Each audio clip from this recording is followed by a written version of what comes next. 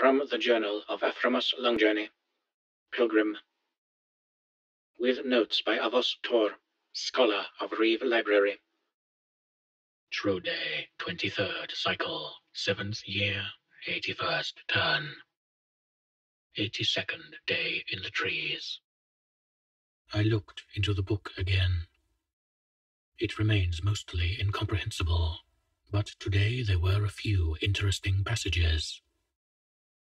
On the first page, I was able to read, "In a hill, over a lake, there was a tomb, and in this tomb there lived a man named Elja Welv. He was not the intended resident of the tomb.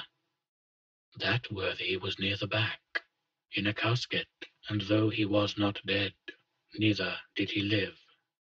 Neither of them had left the tomb in over 100 years. The king couldn't, and Elja was afraid. He feared death and age, for only the tomb's magic sustained him." It is indecipherable after that. There is a picture of a cave in a hill, surrounded by twisty branches and old underbrush.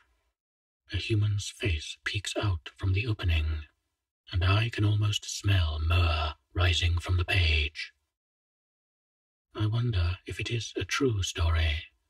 Torn says that this is not the first such king he has heard of. Apparently, some kings choose to remain behind in case their people need them again. I do not like the idea very much. Magic can grant immortality, true, but it is rarely satisfactory in the long run. I would not like to be the one to pay the price. Note: if you travel in the woods long enough, the odds that you will encounter one of these tombs becomes a near certainty.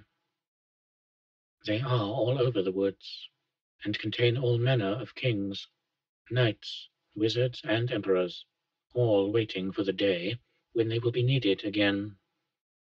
Should you find yourself accidentally intruding on such a place, first take care not to run afoul of magical or physical traps. Even if they are no longer fully operational by the time you arrive, and they likely won't be, they may still destabilize the tomb, causing either a collapse or a chronotic unwinding event. If you meet with the guardian of the tomb, or with its occupant, remember that it's impolite to tell them that the time has come when it really hasn't. It's not funny, and it causes headaches all around. The other entries are more cryptic and scattered throughout the book. They wear the bones of their enemies, but be not fooled, for they are of the blood. Walking in sunlight, the pair moved where their friends could not. Final price will be a friendship.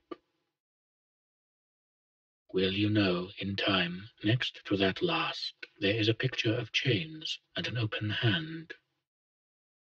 It is strange, but I think that if I could just read the rest of the text, I would understand everything, including who gave us this book. I've also begun carving Torn's walking stick. I believe I will carve his face into the top of it, where there is a thick knob of wood. Lower down, I will carve leaves and bells, I think. Hopefully, he will be pleased when I am finished.